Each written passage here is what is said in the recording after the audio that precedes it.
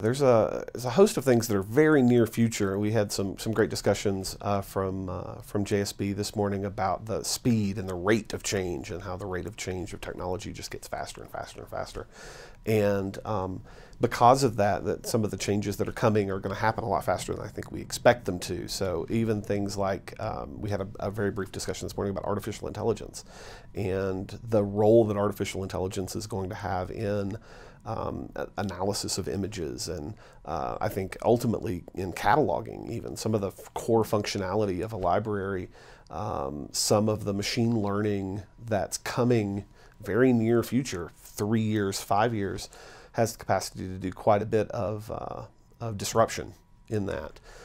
When you combine that sort of intelligence with the Internet of Things, Internet everywhere, all objects being connected and networked, and wearable technologies that report things to cloud-based services, and we're going to be swimming in these seas of data that these artificial intelligences are going to be able to crunch and answer questions in a far different way, and perhaps better. It's kind of remains to be seen if it's better than the sort of ways that libraries help people answer questions now.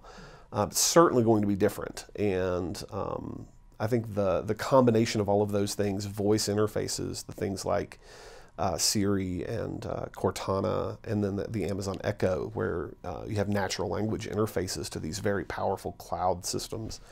I think these are going to surprise libraries if we're not paying attention to them. I think we're going to get surprised by them in the same way that we were surprised by mobile and by the internet at large, honestly, that we just didn't react fast enough to it. I think those are going to be really important over the next 5 years.